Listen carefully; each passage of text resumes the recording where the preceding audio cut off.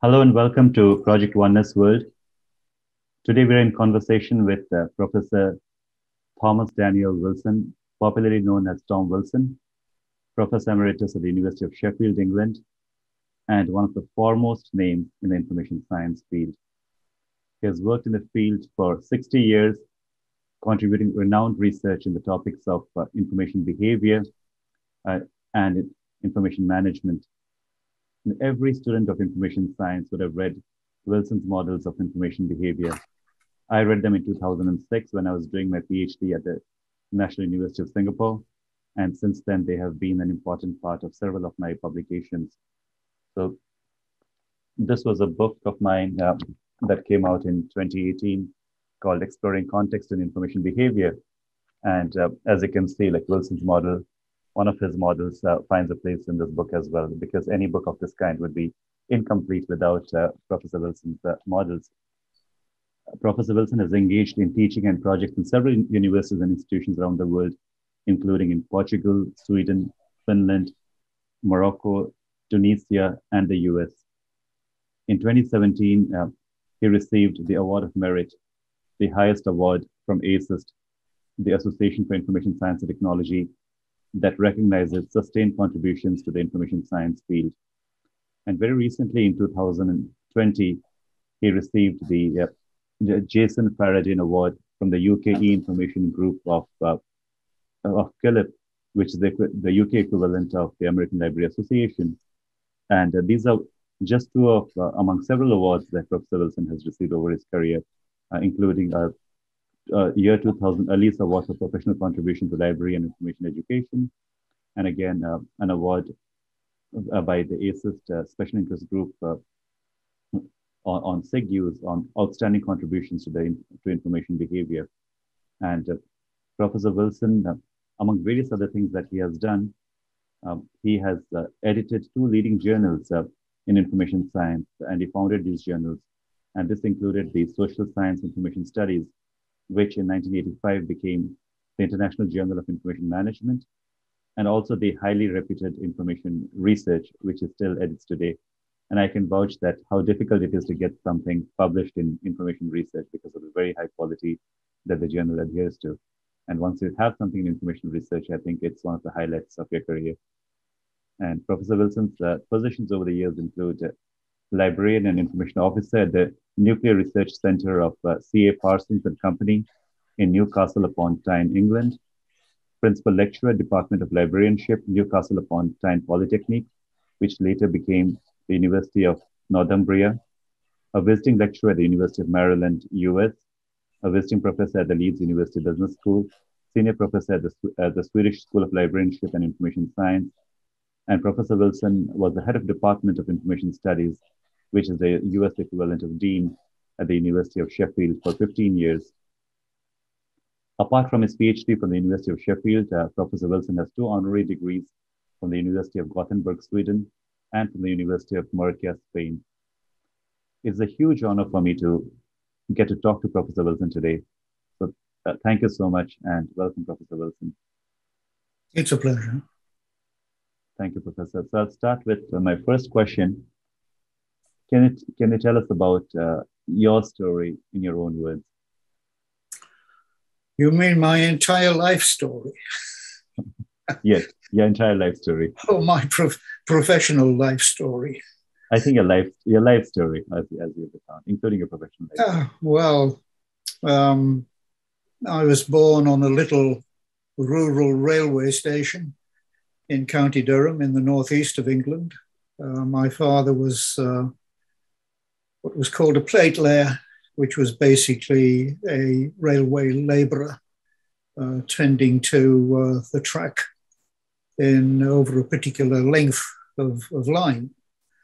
And he then became a track walker, which meant walking down 6 miles of track in one direction, and then on a different line, another 6 miles back in another direction, and catching the bus home. And on the next day, he would catch the bus to Durham City, walk down the line for 6 miles, and then 6 miles back up to home. And unfortunately, he was killed at work by a train in 1953, which was quite a significant event in one's life, as you can imagine. Particularly, you were 18 at that point? Yes, at the time I was 18, and I was just a few months into my national military service in the Air Force. So it was a somewhat difficult time. Before doing national service, of course, I had left school at the age of 16 and obtained a position as a library assistant in Durham County Library. My education as a librarian was interrupted, if you like, by 2 years of military service.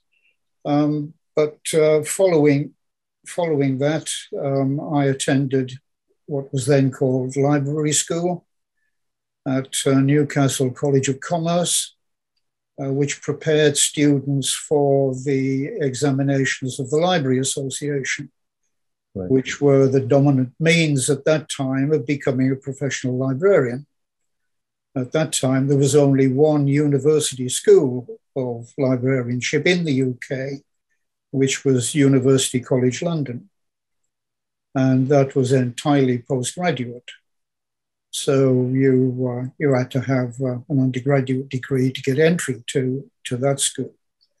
And since I'd left school at 16, well, obviously I didn't have an undergraduate degree. However, following military service and going back to the Durham County Library and then undertaking a one-year program in librarianship at the Newcastle College of Commerce, I moved on to become a college librarian of a technical college in the south of the county of Durham. And then I moved into industry and became what would now be called information manager for the Nuclear Research Centre of C.A. Parsons and Company. And which year was that? Which year? Yeah. That would be, I think, probably 1959. Right. Yes, long before you were born. Yes. And a year before my parents got married. Right. Yes, so we're talking about a long time ago. And of course, at that time, the work of an information manager or special librarian, as we were called, was very different from what has subsequently taken place because, of course, everything was in print form. And carrying out literature searches meant getting the abstracting journals and searching through the abstracting journals, then using interlibrary loan to borrow the journals, and a much more tedious process than happens today. Than going to Google Scholar or going online and finding that. Right. But it was a very exhilarating time to be involved in that particular industry because a lot was happening in the development of peaceful uses of nuclear energy. And the environment of an industrial research center meant that you were really on the research front in developing that particular industry. And people were enormously grateful for the work that the information department did because it saved them enormous amounts of time and very often brought to their attention things that were of benefit to the research, which otherwise they would not have come across. I remember on one occasion, this scientist who had been trying to find a way of producing absolutely spherical balls of graphite.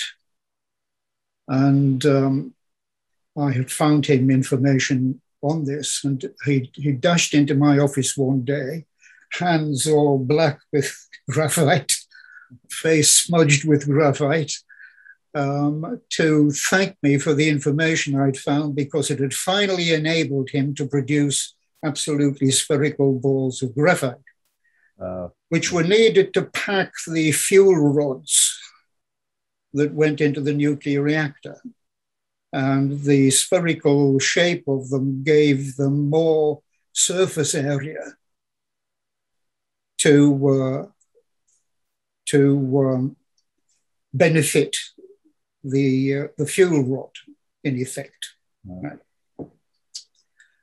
On another occasion, I saved the organization, must have been several thousand pounds, by discovering that somebody in the engineering department, looking at fluid flow in pipes, was engaged on exactly the same subject as somebody in the electrical engineering department. And I put the two of them together, and of course they were able to collaborate and develop something quite original. And this was largely due to the fact that my boss at the time was a very well-known scientist, Dr. Monty Finiston, who subsequently became head of British Steel and became Sir Monty Finiston, who I was actually appointed before he was appointed. But when he arrived, he had me into his office to talk to me, and he said that he expected me to spend a third of my time out in the laboratories talking to people to ensure that I knew what was going on, because only by knowing what was going on would I be able effectively to help people. Right. And so that's how this came about, by being there and finding out what was going on and enabling people to work together. So that's the information need in your information behavior model. Yes, it would be. Well, my information behavior was certainly would certainly fit the model, I think. Yes.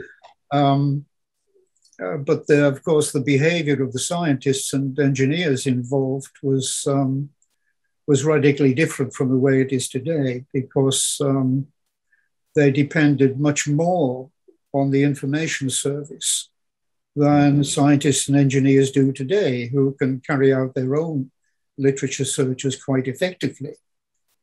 And I think that's reflected in the decline of the special library sector in the library information world. The organizations now use their information systems departments to provide information services to their staffs, their research engineers and so forth. And although there may still be a need for engineers, for intermediaries, that need, I think, is not often recognized. And yes, probably people spend a great deal of time wasting time, whereas a trained information specialist could, in fact, help them more effectively. And especially with disinformation coming in, I think so people need help to find what is correct information and what is false information. Oh, yes, absolutely, absolutely. But that's a whole other issue, which we better not get into. Yes, yes. It's quite a problematical area. So after working for about 3 years in the Nuclear Research Centre, an opportunity arose to go into teaching in the library school at Newcastle. From my time there, I'd always thought that it might be a possibility for me. And so the opportunity arose and I applied, and I finished working in the Nuclear Research Centre 5 o'clock on a Friday night. And I started working in the library school, teaching 23 hours a week at 9 o'clock in the morning of Monday. Yes, I saw that I read that you had a week's notice that you needed to give. in your Right. job? Yes. But in fact, I didn't have a week of free time. I just moved from one job to another, from Friday to Monday. And over the course of my career, I taught just about everything that there was to teach in the syllabus in one way or another. And I decided that, if I was going to have any sort of academic career, then I would need educational qualifications beyond what I already had, which were absolutely minimal, right? They were good enough to get me a job as a library assistant, but they wouldn't have got me into university, for example. Yeah. So I started working to improve my educational qualifications by taking what were then called advanced level general certificate of education. And how old were you then when you started doing that, studying again? Oh, how old was I? Let me see, probably 25, 26. Okay, yeah. Something like that. And eventually I passed those examinations and started to do an external degree of London University, which was possible at that time. They've since abandoned that because of the existence of the Open University in the UK, which is now the principal means whereby people acquire degrees by part-time study. The university was not very helpful to its external students. All you got was the reading list of the syllabus. And it was up to you to go ahead and do the reading and take the examinations, which I ultimately did. It took me about 5 years because, of course, I was working full time at the same time I was doing this. And I think it was probably 1969, 70, when I got my first degree. So I'd be 35. Yeah. And then quite fortuitously, I received an invitation to teach at the University of Maryland. The then dean, Paul Wasserman, a well-known name at the time, had this conviction that classification was not well taught in the USA. There were stories of lecturers or professors coming into class, reading the schedules of the decimal classification and leaving again. Right. Whereas in the UK, the work of Ranganathan and faceted classification had achieved a strong hold. So there was more of a theoretical tradition of teaching classification. And Wasserman was aware of this and invited a series of British teachers to teach the subject at the University of Maryland. And I was one of these. And that was quite an education in many ways. This was 1970-71. Now, in 1970, there had been race riots in Washington, right, and shops and stores on F Street had been burned down. There'd been a demonstration. The main route north out of Washington ran through the university campus at the University of Maryland. There had been a demonstration which interrupted traffic for hours in 1970. And there was a repeat of this in 1971. I wisely stayed home on that day because otherwise I would probably have been tear gassed. Yeah. Because tear gas was used pretty indiscriminately by the police to break up the demonstration. So this was a rather interesting introduction to the political culture of the USA, shall we say. And that was the first trip to the US from the UK? No, I'd been before 1963. The Association of Assistant Librarians in the UK, which was then a special section of the Library Association, organised a study tour to the USA. Okay. And we stayed with librarians in Boston, Washington, and New York, visiting libraries and library schools and so on and so forth in this period. So I'd been before, and I'd been back again probably about 1968 for so did you come to Simmons as well during your study tour? Not to Simmons, no, not on that Boston trip. I don't think we visited. No, it was mainly libraries we visited in Boston. Yeah. And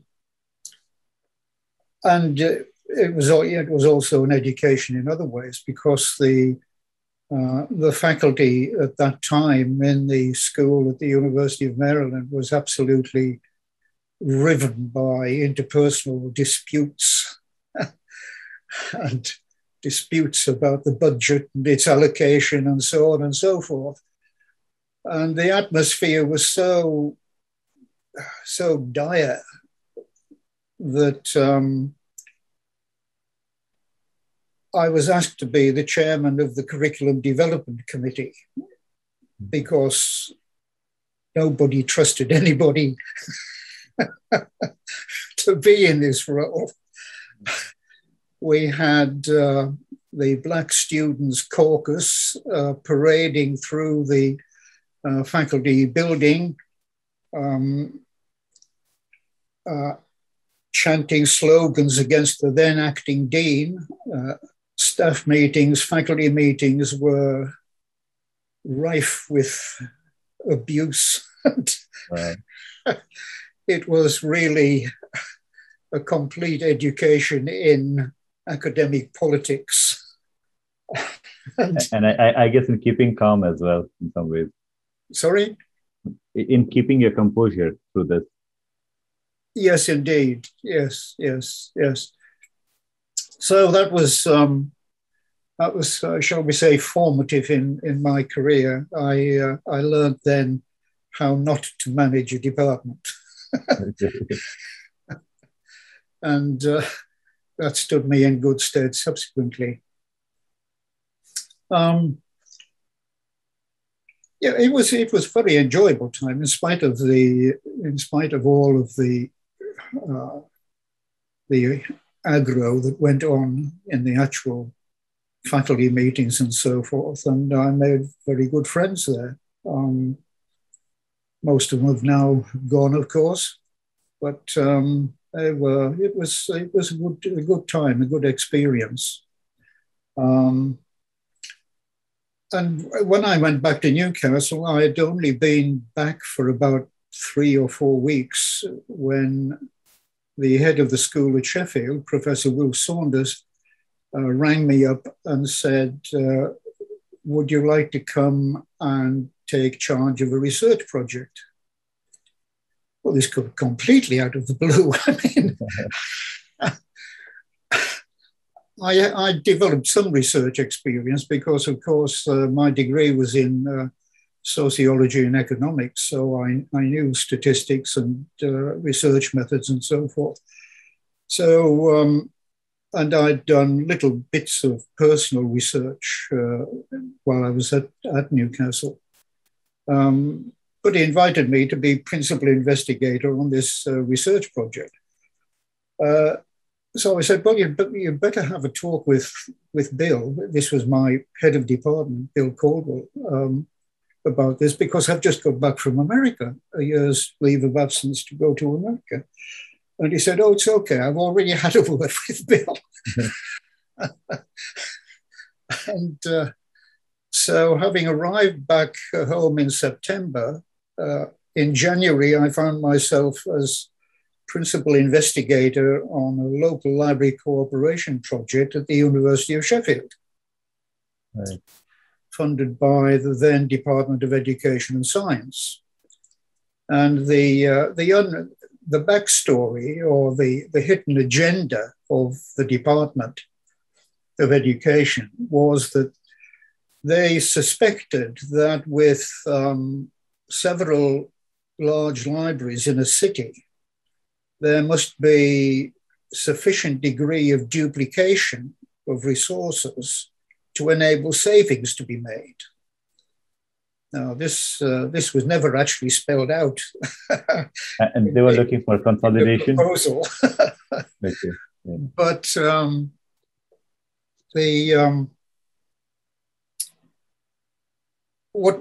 we found precisely the opposite, that the institutions, we started off with the university, the polytechnic, the city libraries, the Institute of Education, and 2 teacher training colleges. By the time we'd finished, after 2 years, the 2 teacher training colleges had merged with the polytechnic, and the Institute of Education had merged with the university library. Okay. So starting out with 5 or 6, we ended up with 3. And we did various studies, a lot of separate investigations, some of them into information needs of the academic staff of the 2 academic institutions, a study of reference library interactions in the city reference library. We did catalogue comparison studies, doing sample studies of the contents of catalogues to determine the degree of duplication that existed in the stocks of the libraries. Right. We did all kinds of things in these 2 years of investigation. And in addition to doing things in Sheffield, I also did subsidiary investigations for my own purposes in 2 other cities. And so I was able to use the data from these 3 investigations in my PhD, which Professor Saunders had suggested I should undertake about a year into the investigation. He said, wouldn't it be a good idea for you to base a PhD on what you're doing here? So this was quite a what shall we call it? Quite a radical introduction to library information research, coming from absolutely nowhere. And directing and carrying out a 2-year research program involving all of these libraries, and with a staff of 3 other people working with me on this project, and costing several tens of thousands of pounds over the period. So that was also a formative kind of influence, because it introduced me very thoroughly to the research process, and completing the PhD about 6 months after the project finished, and also publishing a little introduced me to the scholarly publication process and so on. Although that wasn't really as significant then as it is now. Yeah. There was no real pressure to publish at all. Academic staff might publish 1 or 2 papers a year, and that would be somebody in the humanities might take 5 years to publish a monograph, and that was fine. Right? So there was no real pressure at that time to publish, or to gain research funds, because the national funding from the government was largely sufficient to run the system. Right. Of course, that all changed radically I mean, there was so little pressure to get research funds that for, oh, I don't know, for 10 years perhaps, this little department of 6 to 8 people, Department of Library and Information Science, Librarianship and Information Science, was regularly the second or third highest research income earner in the university, beating science departments and engineering departments in the amount of money it got. Well, you know, it's completely inconceivable today. I mean, it would be impossible. But the external pressure to do these things wasn't there. And therefore, people had a relatively lax time. They probably were better teachers as a result, not having the pressure to undertake research and get the research money. And so it was a very different time from what subsequently emerged. And do you think not having the pressure was good compared to the current scenario where? Oh, absolutely. I think that universities in the UK have become highly stressed environments in which to work. The rate of serious illnesses of academic staff, for example, has increased enormously.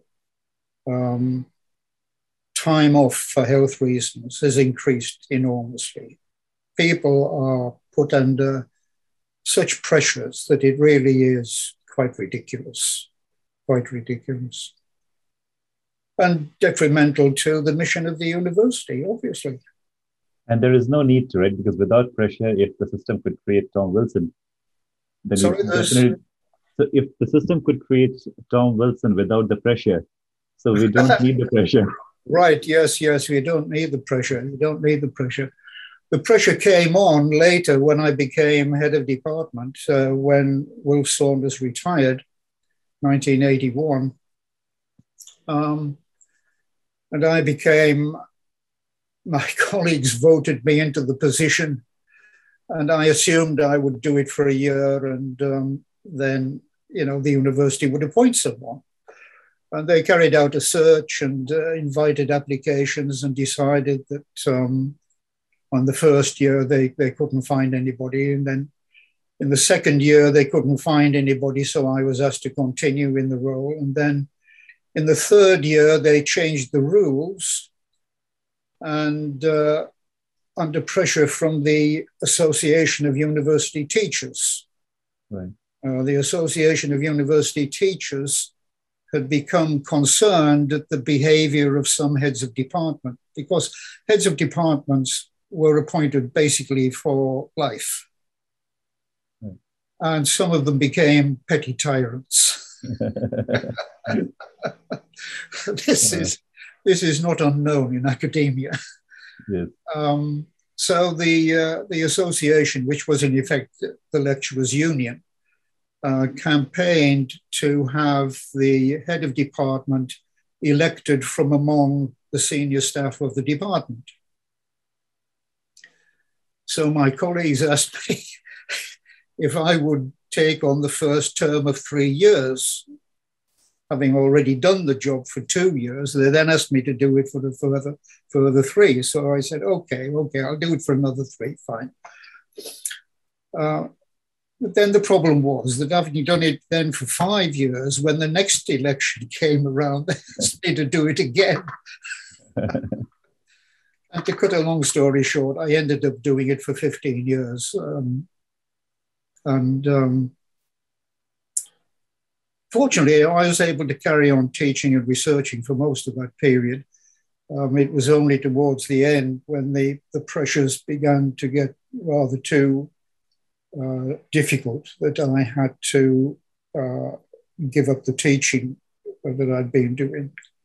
I hadn't been doing a lot, perhaps 3 or 4 hours a week, but the stresses introduced by the Thatcher government into British universities, the cutting back of funding. I think we lost 20% in funding. in the first year that I was head of department. And in a sizable university, that's quite a lot of money. That is a 20%. And so we were continually urged to make everything a priority.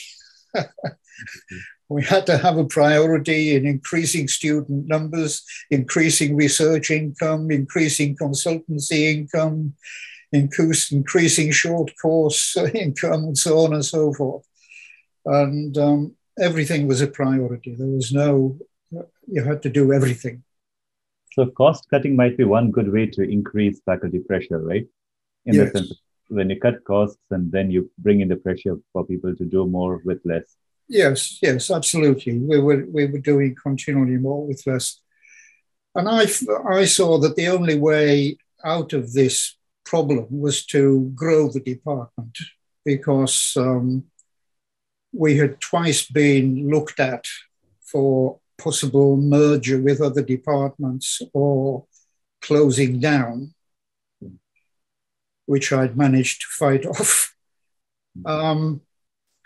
And it was obvious that we had to grow, because when I took over, we had 8.5 members of academic staff, including myself.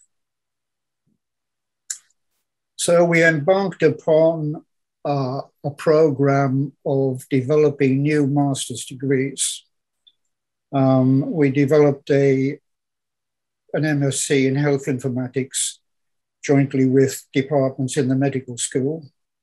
Right. And we developed an MSc in information systems jointly with the Department of Computer Science.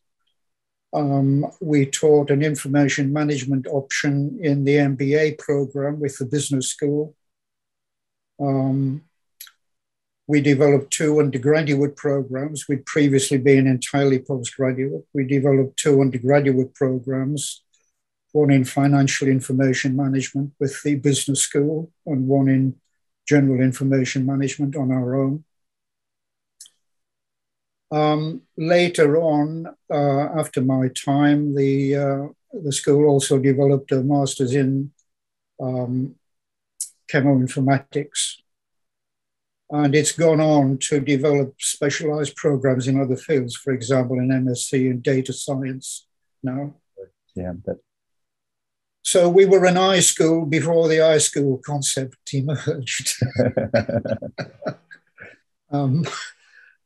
Not before the one in Syracuse, which was probably the original iSchool, but before the concept was mooted. And that enabled us to grow because we increased student numbers. And by the time I left the position of head of department, we'd grown from 8.5 members of staff to 15 members of staff. And that was in 1997? 1997, yes.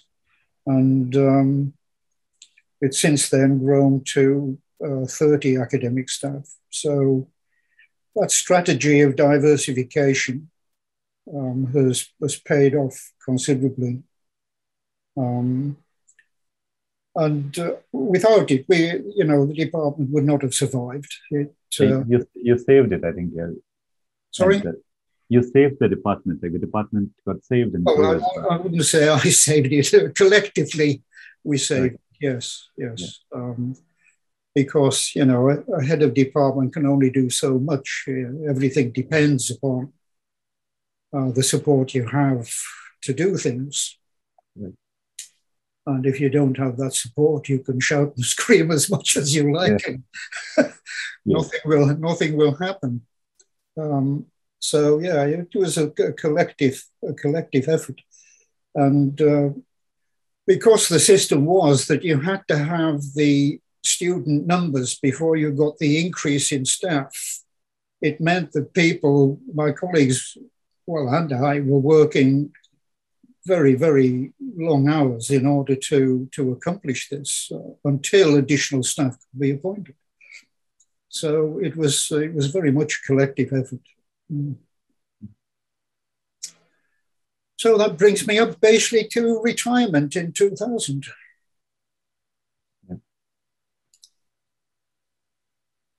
And since retirement, you have not been free at all, is what I can see. You, you have been busy in various ways. No, well, this is largely due to former students to a certain extent. One of my PhD students, Dr. David Allen, now at Leeds University Business School, invited me to be visiting professor at Salford University when he was there, basically to help him develop the information management program. And then at Leeds to develop a research group and to jointly supervise PhD students with him. In Portugal, we had a long association with Portugal, which was interesting in its own right, in that at some point in the 1980s, I guess, late 1970s, 1980s, I was asked to participate in a consultancy program on the place of public libraries in Portugal, which introduced me to a number of players in the field. And we carried out work. The position of public libraries was very dire in Portugal at that time. There were basically only 3 or 4 major public libraries in the entire country. And in some places, the only collection of books was in the local fire station. Wow. And there were other community centres where the Gulbenkian Foundation provided boxes of books on a regular basis, kind of library book exchange system in some of the towns and villages. So we made recommendations which nobody took any notice of for several years. But then, about 15 years later, the government actually decided to do something about it and began to implement the proposals that we had set out a considerable time before. And as part of that study, I met the Chief Information Officer of the National Laboratory for Science and Technology. The Portuguese acronym was LANETI. And she obtained funding to develop a program for training information intermediaries in the chambers of commerce in Portugal. So with colleagues in Sheffield, we ran that program for, I think, a couple of years, producing information specialists to work in the chambers of commerce. And then we ran our MSc in Information Management program at LANETI, not in an educational institution, but at LANETI, for 2 intakes. We extended the time of the degree from 12 months to 18 months. And we had local assistants in LANETI providing guidance, already trained librarians, information scientists, to help the students while the staff from Sheffield were not present. So it was a kind of collaborative program that we were running, funded ultimately by the European Union, because it was development money that Portugal was getting from the European Union that funded the and it was the income from that program that really kept the department in Sheffield afloat for some time, because the department got something in the order of 75% of the income, and the university kept 25%. Yeah, that's a lot, yeah. And without that, we, attending conferences wouldn't have been possible and so forth. Right. So getting that money by running that program helped the department considerably, and of course built up good relationships with people in Portugal. To the extent that one of the students, who was at that time, I think, librarian of the Department of Psychology at the University of Porto in the north of Portugal, moved to the Faculty of Engineering. And in the Faculty of Engineering, curiously, was responsible for the MBA program in the university. And the Department of Computer Science was part of the Faculty of Engineering. So she talked with people in these departments and persuaded them that a master's degree in information science would be a good thing. And then talked with me about Sheffield providing lecturers to develop and deliver the program, together with other people from the Faculty of Engineering. So I was involved with that for about 12 years, along with colleagues from the department. And we produced probably, I think it was, when it started, it was the only program of its kind in Portugal. Nobody else was teaching information management. So it was very formative for the profession, if you like, at that time. Because when other universities saw what was happening, they, of course, started producing competitive programs for the one that was going on in Porto. And my colleague, David Allen, who was then at Sheffield as a lecturer, still travels to Porto a couple of times a year to deliver lectures in that program. I got to the point where I was doing, in a program like that, you have to be a researcher in order to keep abreast of developments in the field and participate in developments in the field. Otherwise, you're teaching at second hand, Right. You're reading the literature and trying to make sense of it. And whereas if you're doing the research in the field, then you can deliver more convincing lectures, more interesting lectures. More in-depth knowledge comes in by default. Yes, and I got to the point where I wasn't doing that kind of research any longer. So it was, it wasn't really sensible to carry on. So David took over from me and continues to this day. So that went on after I'd retired up to about, 2012, something like that. I was doing that.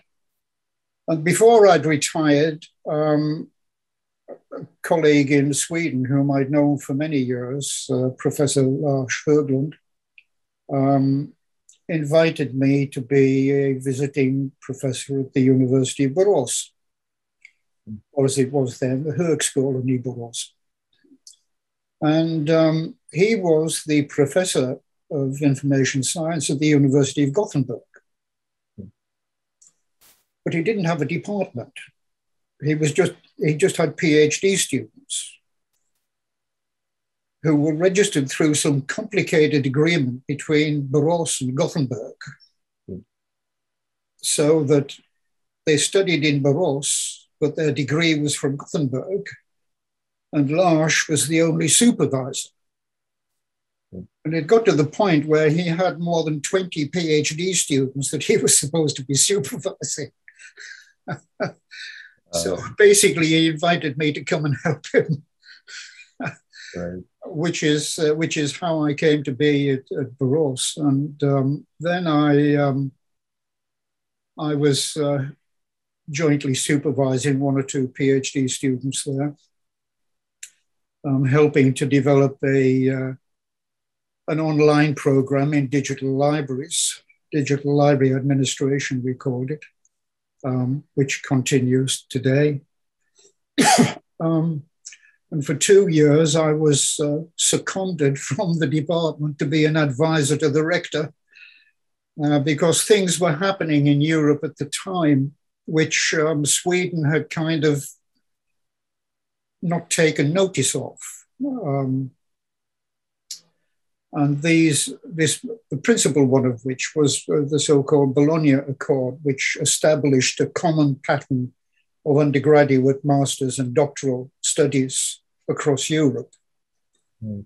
And the Swedish institutions thought they didn't need to change anything, and then rather belatedly discovered they did need to change anything in order to be comparable with the rest of Europe. So I was acting as an advisor to the rector to help him come to grips with this problem of the fitting in with the Bologna program. So that was quite an interesting time. And I learned quite a lot about institutional administration at that point, shall we say. And I still continue to work for Burroughs because they now publish information research. I handed over ownership of the journal to them 2017.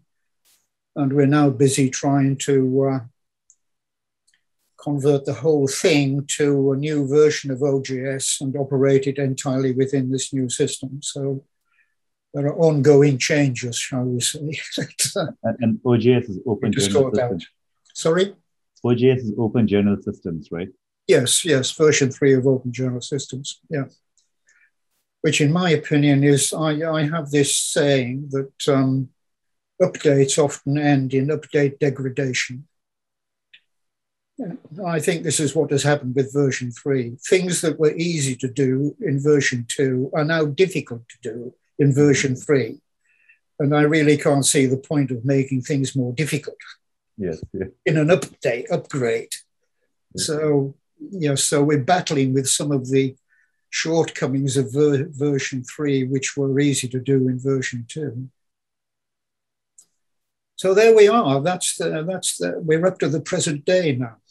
Yes, I think, and I'm going to take you back again to your childhood, just to clarify a few points. So one is that you were born in 1935. I was born in 1935. That's right, yes. Yes, and you were not born in a railway station waiting room. You clarified that in an article. Sorry, You were not born in a waiting room. No, not in a waiting room at the railway station. No, in my parents' home, a little so-called railwayman's cottage on the railway station. Yes. Yes, and so when you think of yourself as a child, right? What was your childhood like? What were the things you liked? Who were your friends? What were your growing up years like? Well, it was quite a solitary childhood because we're talking about the period of the Second World War. Right. So times were difficult, food rationing and so on and so forth. The family next door, and I was very friendly with their son, and we played together as children. They moved sometime during the Second World War, and the new people didn't have children. The other children in the station properties were younger than me. Right. So apart from school, I really didn't have friends locally. So, because it was 1 mile from the nearest village in one direction and 1 mile from the nearest village in the other direction. Yeah. So there wasn't much incentive to travel these distances and mingle. I was a member of the local miners' union cricket club. Okay. in one of these villages. And so I used to practice in the nets there. But it was quite an idyllic childhood. I mean, it was, out in the countryside. We had large gardens where my father grew red currants, black currants, raspberries, mainly cane fruit, gooseberries. occasionally planted potatoes. We had a dog, Laddie, which needed exercise. And in spite of the difficulties, my mother was a very good cook, and made the best of what was available, and always seemed to manage. So it was quite an idyllic childhood. I had no problems as a child at all. So what did you like doing when you were growing up, when you didn't have many friends? Like, what interested you? Oh, well, what was I doing? I was stamp collecting, of course. Everybody did stamp collecting at that time. Collected stamps and researched their values and so forth in Stanley Gibbons' stamp catalogue, a standard reference work on the subject. I read a lot. My father had been, I wouldn't say he'd been well educated, but he'd been, he was born in 1900. So he would have expected to leave school, I think, at 14 at that time, right? And but his parents, my grandfather was a publican, kept a pub, and he had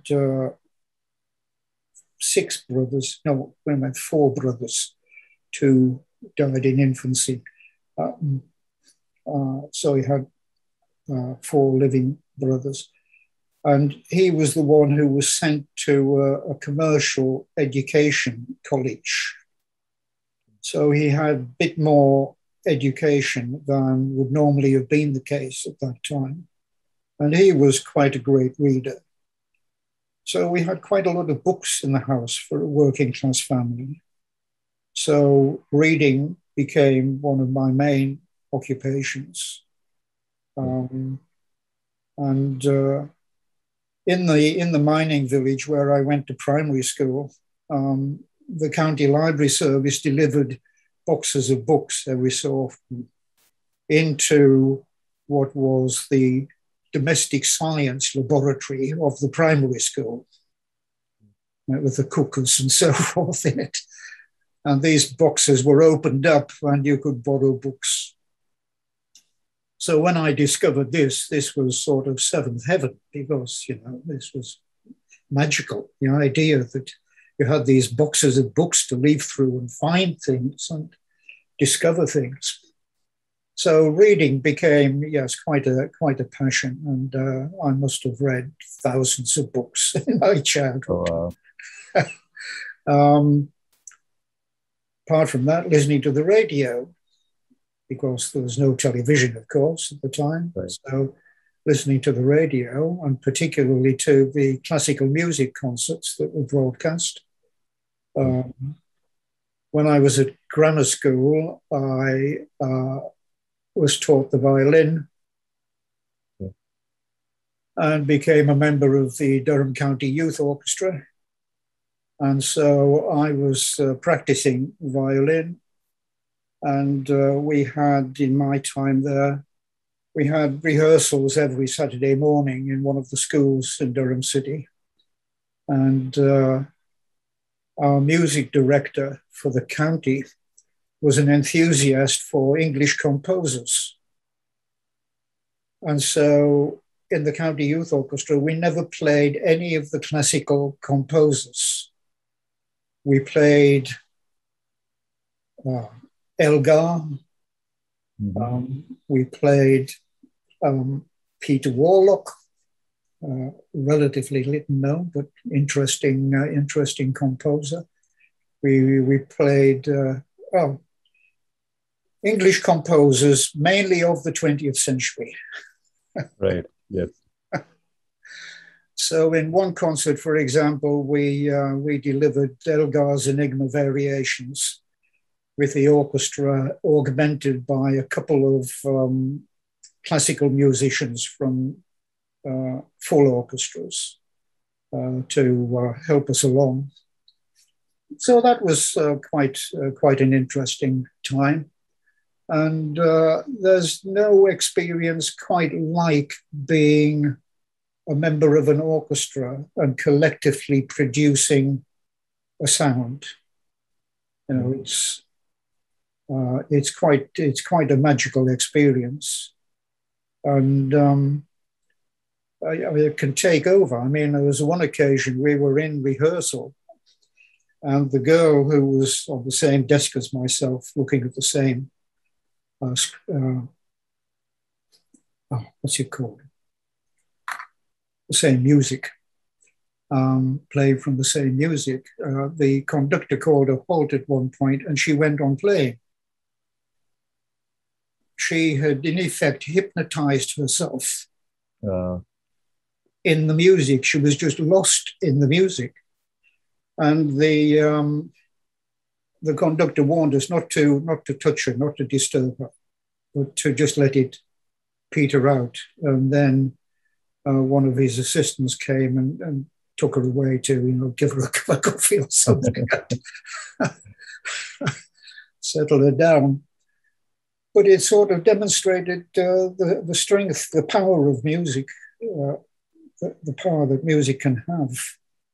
But I think it's also the power of connection, because when you collectively work towards something common as a group, then you produce magic.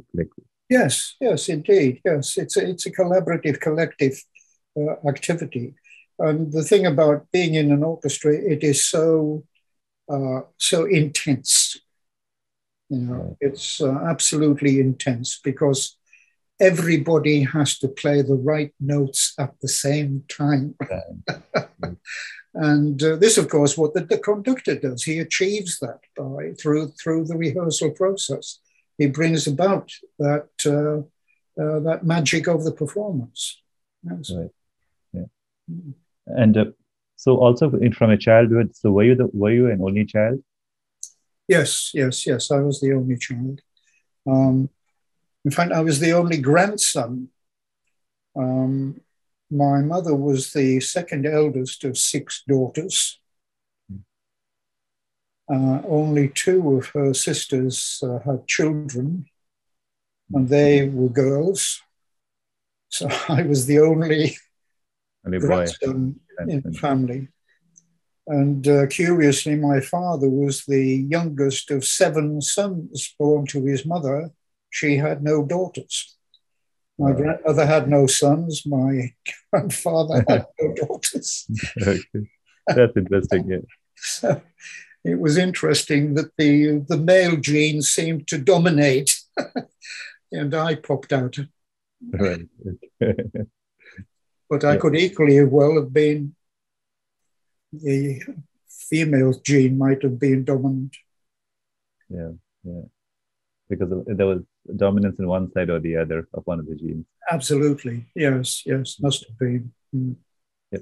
So you spoke in quite a bit of length about your career, and in 1 or 2 occasions you mentioned chance or serendipity or being fortuitous, but in some ways in terms of things happening by accident. Like, for instance, when you were called to lead a research project, and things like that. So what has been the role of serendipity, and in the which led to important turning points in your career? Oh, I think so little in my career has been planned that probably serendipity has been dominant.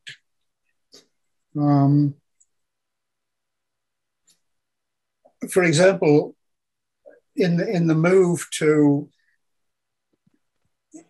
the year I spent in Maryland, I know that I was invited because a colleague in another institution had recommended that I follow him, right? So I didn't do anything about, setting this up at all. It just came entirely out of the blue. Right. And the guy who recommended me didn't tell me that he'd recommended me. The invitation just came out of the blue. The invitation to go to Sheffield came completely out of the blue. I didn't, I had no conception of being involved in research in that way. Um, and I think the invitation came because another member of staff had been aware of my work and had met me at conferences. And I suspect that he had recommended me to Professor Saunders. But I don't really know how that came about. The research methods I used on the INIS project were again a consequence of serendipity, because I shared a house with another research project. This was during the the local library cooperation project. And I was thinking of, I'd been appointed to the teaching staff at the end of the research project. So I was looking for research ideas, and I'd become interested in social welfare as an area of investigation. And I happened to be in the secretary's office one day and saw this book on the desk. And it was The Nature of Managerial Work by Henry Mintzberg. And I picked it up and started looking through it, and I said, when does it was from the British Library, you see, lending division, had to go back. So I said, when does this have to go back? And the secretary said, well, you can keep it for a day or two, or we can ask for an extension. Because just in a quick flick through, I realized that the structured observation method that Mintzberg had used and his model of the dimensions of managerial work would fit exactly what I was trying to do in social services departments, right? Not with their managers, but with staff in general. Right? So that serendipitous discovery of Henry Mintzberg's book sitting on the secretary's desk resulted in, what was it, how many years? A 5-year research project, costing more money than anybody could possibly get now. So yes, serendipity. Serendipity about the course in Porto. You know, if this student from Porto, this librarian from Porto, hadn't made the move to the Faculty of Engineering, she might never have bothered to think of developing the master's program there. So, yes, things happen by accident, and the trick is to take advantage of them. And when looking at your career, if you had to pick 4 or 5, or maybe 3 to 5 important turns, or the most important parts of your career, what would those turns be? Well, I think going to the University of Maryland was an important thing, because it introduced me to an entirely different academic structure, quite different from the situation I was in at Newcastle. Right. So that would be one. The second, obviously, is the move to Sheffield to take on that research project. The third would be getting the INIS project money and doing that research for 5 years. Becoming head of department, although I didn't want to. Right. Would be a significant step. And probably establishing social science information research, and then International Journal of Information Management, and getting involved in academic scholarly publishing. Right. Would be significant, which of course ultimately led to producing information research and running that for 20 odd years. Right. So those would probably be the key things, I think, in my career. The other thing I think is that we were a very international department at Sheffield. It's even more international now than it was. I think probably about 90% of the students now are from overseas in the department. Right. But we always had quite strong connections to the British Council, and the British Council was really active in the world. It's shrunk disastrously since, and is now really nothing more than an educational program, English teaching, which is very sad. But that involved us in developing courses for the British Council and traveling to other countries to give courses under the auspices of the British Council. So that internationalization was another very formative influence.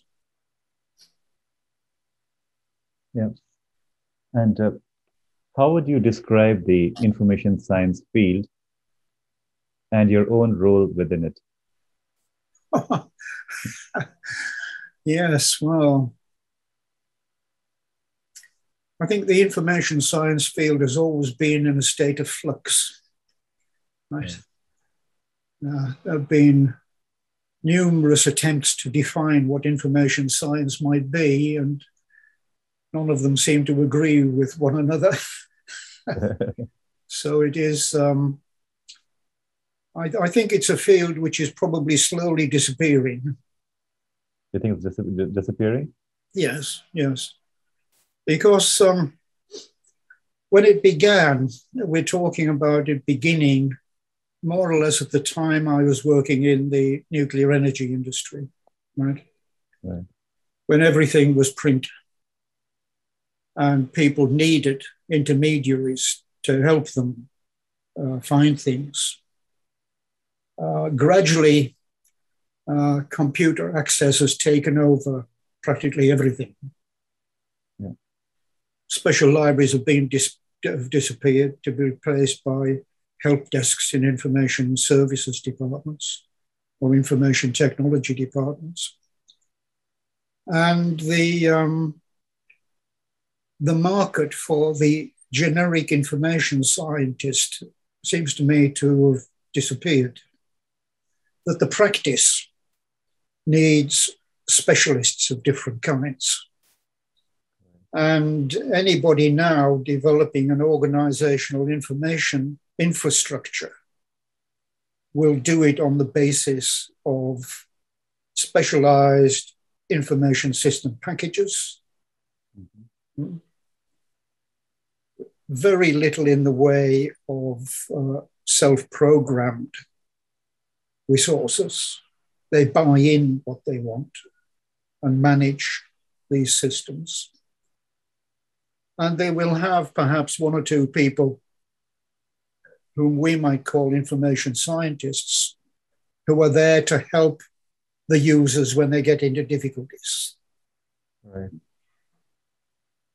And I don't see that situation changing. I think that information science will probably disappear over the next 20 years, perhaps shorter. Mm-hmm. We've seen the way that pretty well all information retrieval research is now in computer science departments. Okay. Yeah. 50 years ago, all information retrieval research virtually was in library schools in the USA. Right. Well, apart from what was going on in commercial industries, where information research work was going on, like IBM, for example, like the work of Calvin Lewis and people like that in industry. Such academic research as there was in the life. It's moved completely into computer science. Information management has moved into business schools and information systems. Right. You know, because information is now everybody's problem. So we don't need an exclusive field, you're saying, because now everybody's Not the concerned exclusive field that it was. Exactly. It's now everybody's problem. Because this really came about with the introduction of, first of all, networked computers based on mini computers, and then the PC network revolution. Right? Right. So, and the development of the internet, or the development of intranets. You know, you could see what's happening. The power is flowing away from the people who knew about print, and it's moving towards people who know about computers. Right. So I see that shift as being inexorable. And, well, you can see it now. I mean, if you look at the information behavior field, in the little book I produced, I mentioned that if you search for information behavior and cancer, on the first page, there's no information science journal listed. Right. They're all in health and nursing and medicine. So health information behavior is now the province of the medical sector. Right? Yeah. And if you look at other disciplines, they are also interested in the information behavior of people working in their fields. And so you can't just look at 4 or 5 journals in the information science field, you know, JSIS, JDoc, Journal of Library Information Research, and whatever, and expect to find everything about information behavior in those journals. Yeah. In there, right?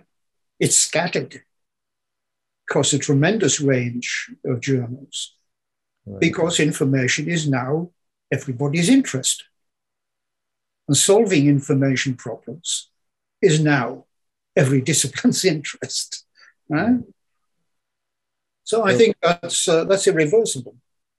So you think if information science disappears, so it will be taken over by computer science or with other like information systems or other disciplines? Like what? Yeah, information systems, computer science, business management, they all have an oar in this pool. Right. And how would you describe your own role in the history of information science or in the information science field? Oh, I've never really thought about my own role in this.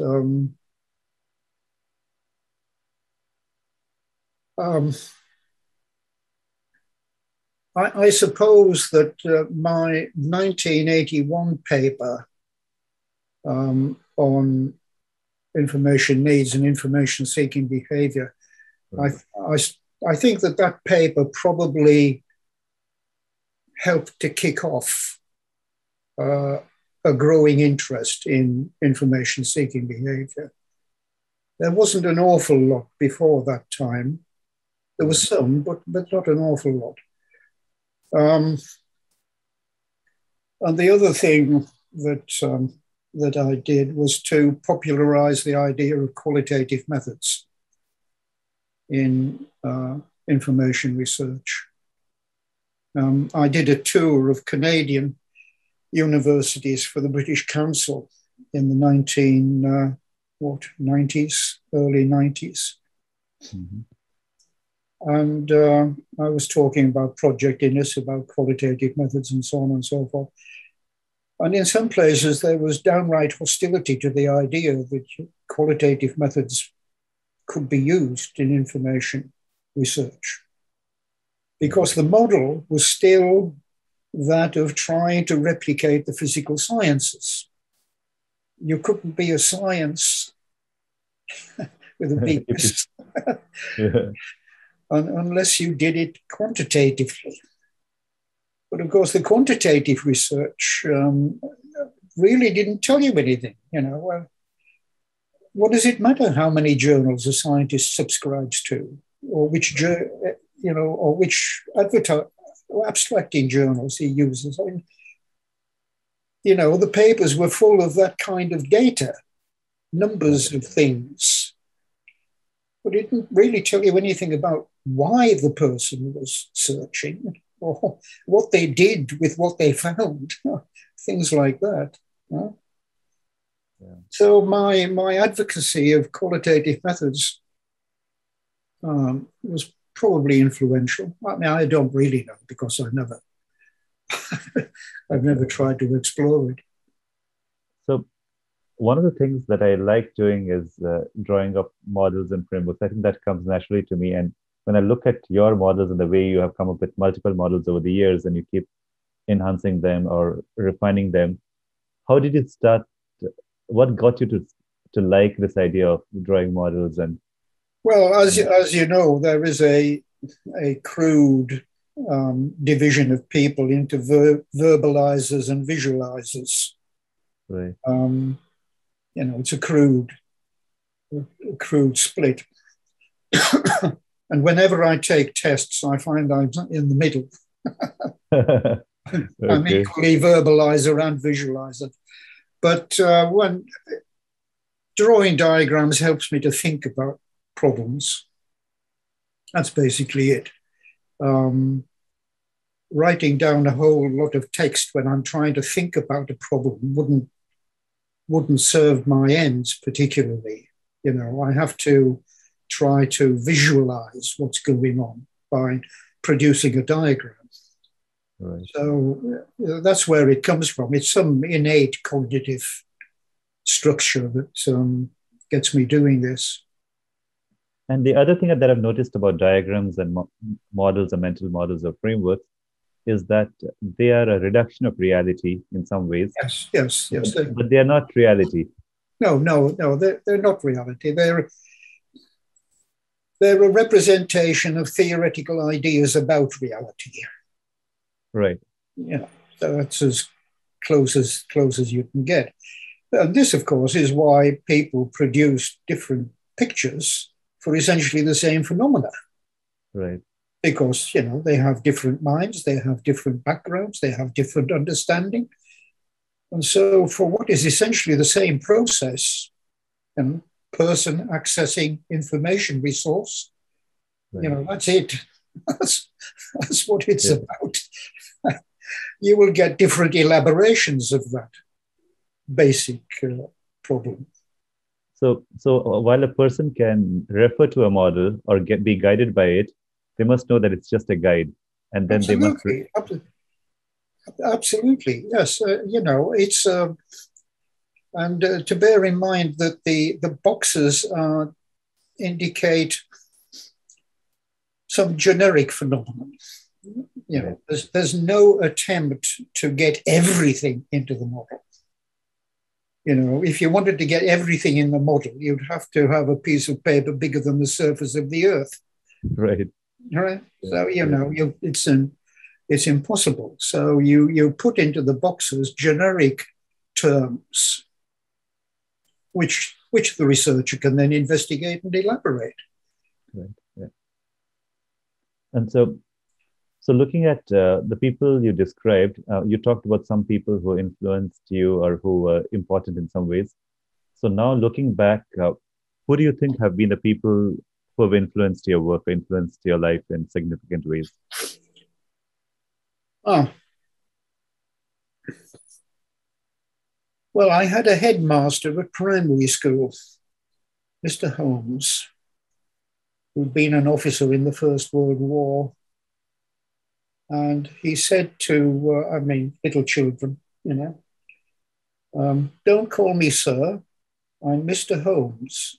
I don't have a knighthood. I'm not a knight. I'm Mr. Holmes. So ever after that, I've been reluctant to call people sir.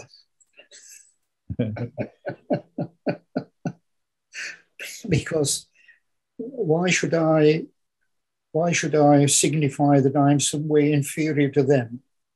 Right. Mr. Holmes, by that one remark, taught me about equality.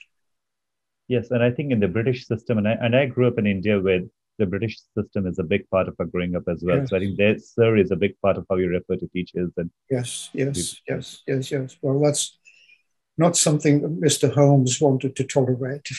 Yeah, So that was a small, but I think an important influence because one of those things that guides the rest of your life. right. Um,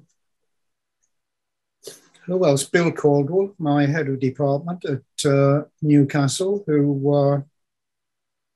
um, who I suppose believed in me. I think he would have liked me to succeed him as head of Okay. department. um, but he made no objection when I asked for study leave in order to go to the University of Maryland. He saw that if I came back with new ideas, it could benefit the department. And even when I got back and then immediately went off to Sheffield, he supported that. He was extremely supportive, and he could have said no on both occasions. So that was really a major influence So because he wanted the best for you. yes, indeed. Um, and there aren't many people like that around. Right. Yeah. And he could have been very different. He could have made it difficult. He could have made it impossible. So that's a major influence. Will Saunders at Sheffield for inviting me there and supporting me, encouraging me to do a PhD, encouraging me to become predominantly a researcher. Right. So he was another major influence.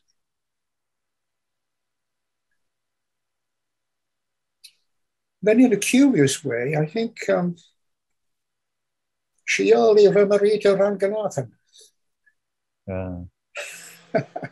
a name familiar to you, partly because of his faceted classification work, which was the aspect of classification theory that actually got me to Maryland. Right? Mm-hmm. So it was because of my knowledge of his work that I was able to do that. But he actually visited the school at Newcastle in his retirement year. He did a tour of English library schools. And he came to Sheffield and taught us for 2 days. Yeah. To such an extent that by the end of the second day, he'd lost his voice. So seeing this very significant figure in classification theory at the time was quite a significant event. And yeah, that was quite something special. Yeah, and you talked about the thousands of having read thousands of books growing up, and I'm sure you read after that. So if you had to pick one or two books that influenced you or helped you a lot, what would those books be? Well, when I don't know, I must have been perhaps 6 or 7, something like that. Right. And at primary school, this was during the Second World War, and the bicycle shed in the school had been taken over for the waste paper collection because waste paper was collected during the war to repulp and recycle. Right? And I was looking in there. My grandmother's house was just across the street from the school. So one evening I went back and prowled around this pile of paper, you see, and I came across this book. It had no cover and no title page. And part of the first chapter was missing. It had no back cover, no spine, no indication of what it was, you see. Uh-huh. But I picked it up and started reading it and became interested in it and took it home, you see. And I became very, influenced there. I don't know whether that's the right word, but I took note of the two of the principal characters in the book. Mm. This was Mrs. Do As You Would Be Done By and Mrs. Be Done By As You Did. And this was Charles Kingsley's The Water Babies. Mm. And I think those two ideas of do as you would be done by and be done by as you did stuck with me from reading the book. So it was an influence in that respect. So it was treating people the way you want to be treated in some sense. Exactly. Yes. And that's an important lesson that some people never learn, unfortunately. Yes. Yeah. And then later, probably when I was perhaps 10 or 11, probably borrowed from the library, because when I went to grammar school in Durham, I joined Durham County Library and used the branch library in the city, Mm-hmm. where I subsequently worked for a while.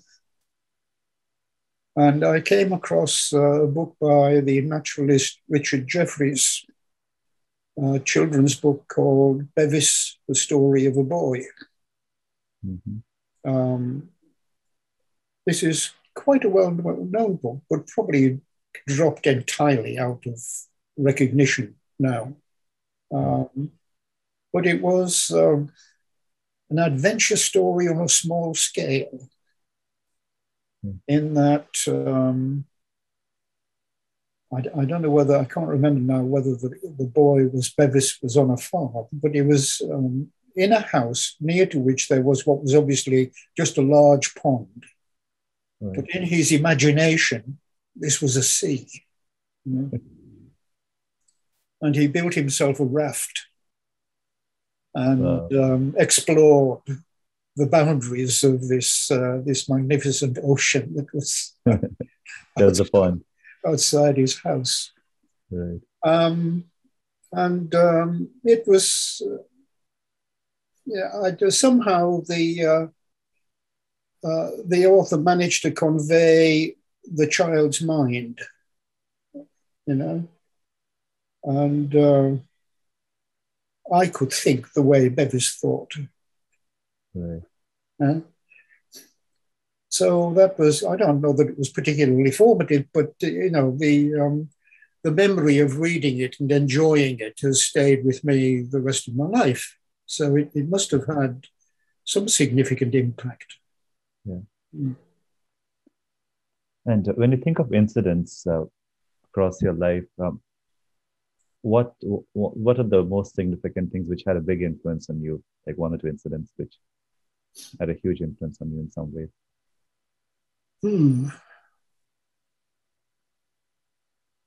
Well, that's a difficult one. The things that have had most influence. Well, we've already talked about the people and the sort of events, right, and the books. I'm not sure what's left. No, I think one incident was certainly your father's passing. Yes. Well, that was quite traumatic. But you know, you have to a certain extent. I was young enough to get over it. Right. If that had happened when I was, say, 30, 25 or 30, it might have been more difficult to cope with. Mm-hmm. But when you're young, you're more psychologically resilient, and you can manage these things. So yes, that was a traumatic event.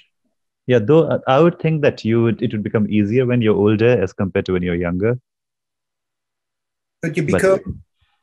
Uh, it is easier to deal with loss when you are older, is it, than when you're. I don't know. I think it might be more difficult, actually. And more difficult, you think? Because you've had more of the person. Right. Yeah. You've had more of the person. And, it depends how close you are. If you move away as a young man and, your family are in another city and so forth, then you aren't in day-to-day contact. And so there won't be the same impact.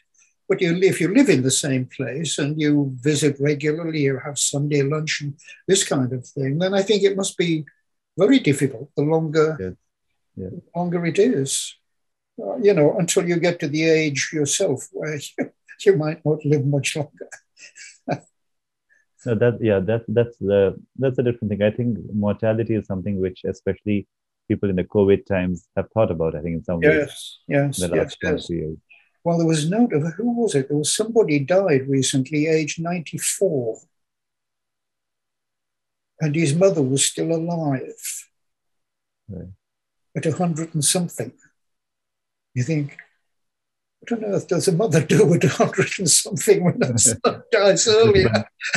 Right. Yeah. Quite staggering. Right. And so, talking about skills, what are some key skills that you have developed that helped you over the years? Some of the what that I've developed? Key skills. Key skills. Oh. Well, I've always been able to write reasonably well, right? But I suppose I developed that writing skill. I mean, I try to write in such a way that people can understand, rather than obfuscate. Right.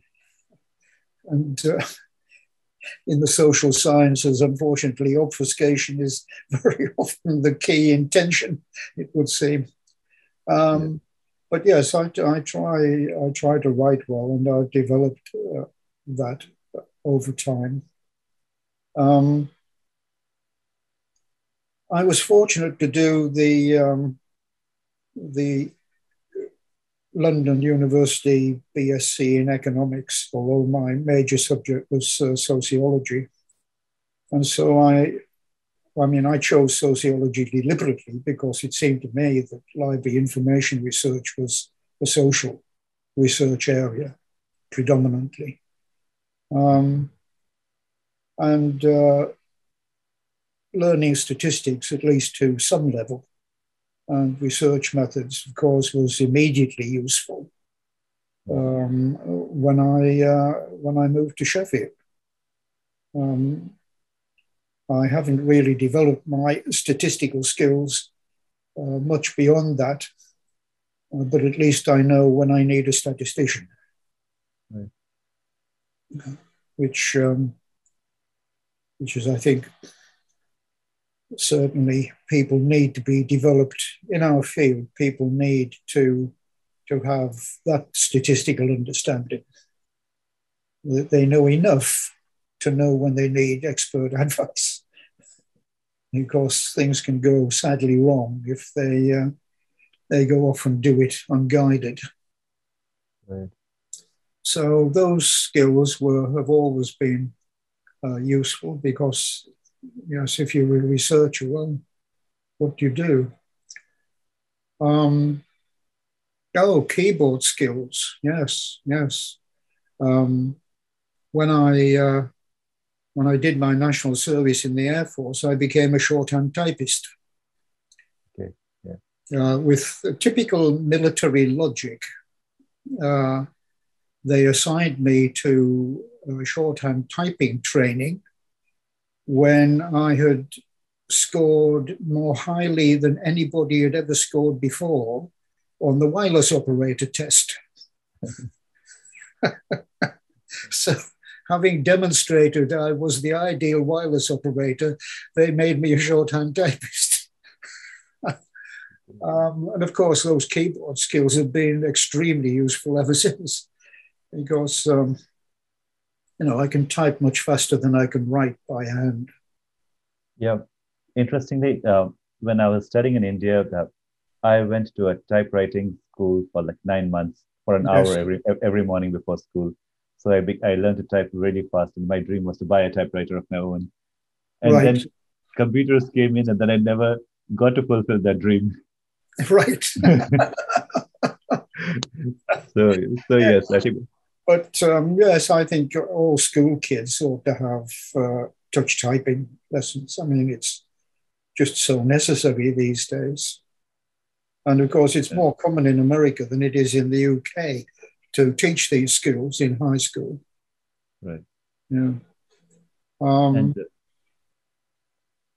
But yes, I think that that was the shorthand skill has long disappeared, but it's long disappeared from practice anyway. I mean, I don't know how many people take shorthand any longer. People use dictating machines, or they just do it themselves, rather than use secretaries. And now they have the mics on the phones where they dictate to. Yes, exactly. And voice transcription programs. Yeah. So I'm not going to ask about your successes, because I think we talked about them through your career. But I'm going to ask about how have the hard times influenced your life purpose in some ways, or what were the specific hardships which set you into the directions in which your life took?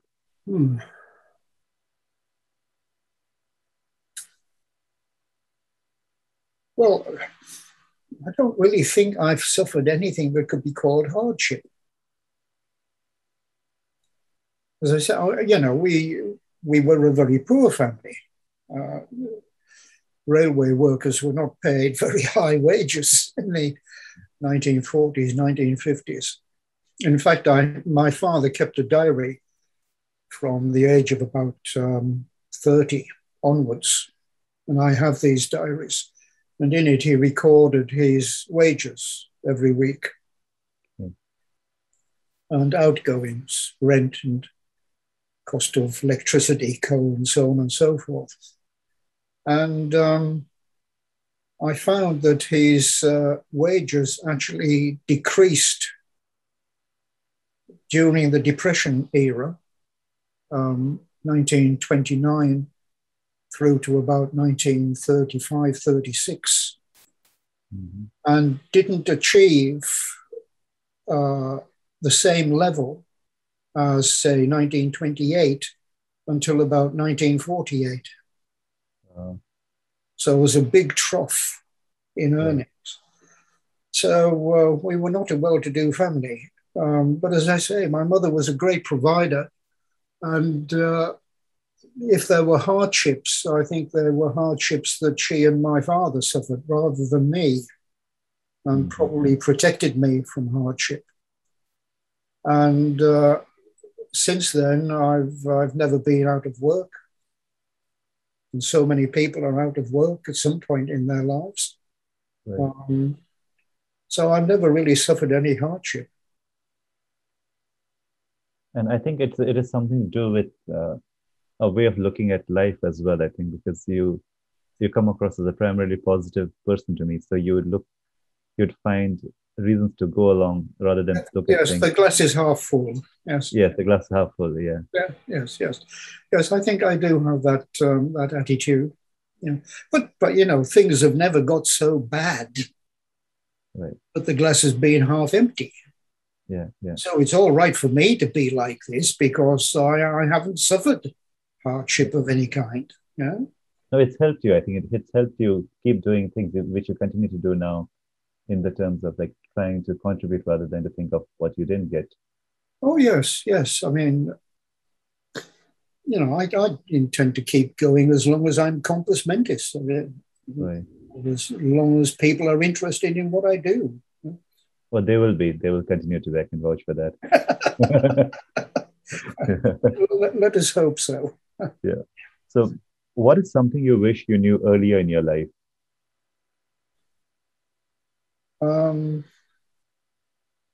Wished I'd done something earlier in my life. What you wish you knew something earlier? You wish you.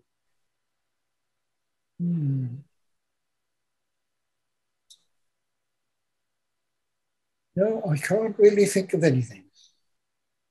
Okay. I can't really think of anything. I mean, I've taken life as it comes, and I've enjoyed life generally. I've had wonderful opportunities put in my way and enjoyed them. So I don't think there's anything that I would say, oh, I wish I'd done X, or I wish I knew Y, or whatever. No. I don't really see much point in thinking like that. Let's manage the present and cope with that. Yes, I think in some ways probably you have done things at every time which hasn't left you with regrets, kind of thing. No, I don't regret anything. For example, I was invited to stay at Maryland. And about 3 years later, I was invited to be a candidate for dean. And I've been headhunted in other places for deanships in the USA. But I've never regretted not following through on any of them. Yeah. And so what are some life principles that you follow? We talked about one of them in terms of treating people the way you want to be treated. But what are some life principles or values that guide you? And some life lessons, maybe. Well, I was never driven educationally by my parents, right? Yeah. They never urged me to do more or whatever, right? They encouraged me, but, they didn't drive me. They didn't want me to do things. And their attitude was always, well, do your best. Right. And I think that's everybody should do their best. You can't ask any more of a person than that they commit to something fully and do it to the best of their ability. If they're doing that, they're doing a useful thing for humanity. Right. Yeah. Yeah. So that, I think, would be my primary value. Do your best. Yeah, that's a wonderful one. That's a good one, especially now when you see people trying to pressurize kids in various ways in trying to be comparing them to other people or putting them into some bucket of being a perfection in some ways. Yeah. Yes. It's it just damages kids to have that kind of pressure on them, or it damages them in one way or another. Maybe that should come in university systems too, where people are simply recognized for doing their best and encouraged to do the best. Yes, I think, it depend on the institution, depend on the department, depend on the group that they're in. Right. Some faculty are supportive of people, others are not supportive, some are envious of people and seek to undermine them, and so on and so forth. There are all sorts of little interpersonal politics can take place, and that's bound to make people unhappy. And best thing to do is to try to keep people happy. Yeah. Oh, that's wonderful. And what does happiness mean to you when you talk of being happy? Being healthy and content with what one has. That's, basically it. When you get to my age, if you're healthy, you're happy. Right. Yes. Because anything else is going to increase your unhappiness, probably. Yes. And when you talk about the age, you're 86? Sorry? You're 86 now? Yes. Yeah. Yeah, my father was born in 1937, so I figured he was 2 years younger to you. Right. Yeah. And I know you have been working on a book, and I read something about a book talk recently by you. So what are your goals now?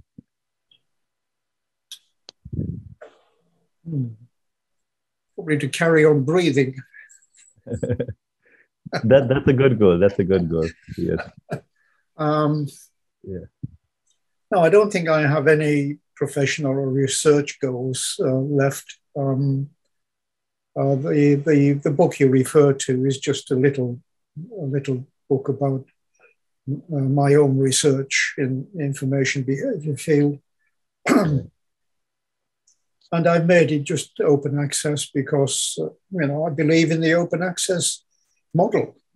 I think academia has been very remiss in not developing the open systems model with open access model within institutions. And the fact that commercial organizations are taking so much money out of the system seems to me to be absolutely deplorable. And the fact that the solution to it is in the hands of academics makes it even more deplorable.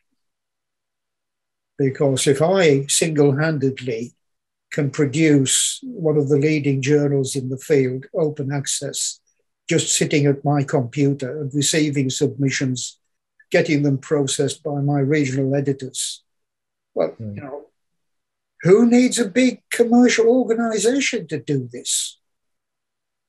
It's nonsensical that the scholarly publishing is still in the hands of the commercial publishers. Right. And it's interesting because I have recently been invited to do a talk on open access. And in the meeting that we had, I talked about information research as an example of a journal which is of high quality, is not a predatory journal that open access is often associated with, and to show that how open access can be a leading journal. Right, yes. And information research being an example of that. Yes, it can be. And the problem is that, it's the predatory journals that have given open access the bad name. Right. Because people associate open access with those journals. And they're basically just money-making schemes. Right. Yes. Yeah. And I know that I've held you on for quite a while, but I have one last question for you. Is what mentoring advice would you have for people who might follow in your footsteps? Don't follow in my footsteps. Find your own route and pursue it. Find your own route. That is great advice, Professor Wilson. Thank you so much, and it's been really wonderful talking to you. Thank you so much, Professor Wilson. Thank you. Okay. Bye-bye. Bye.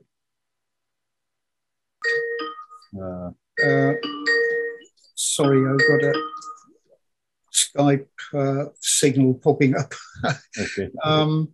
Okay. It's been very enjoyable talking to you, and I look forward to seeing it on the screen.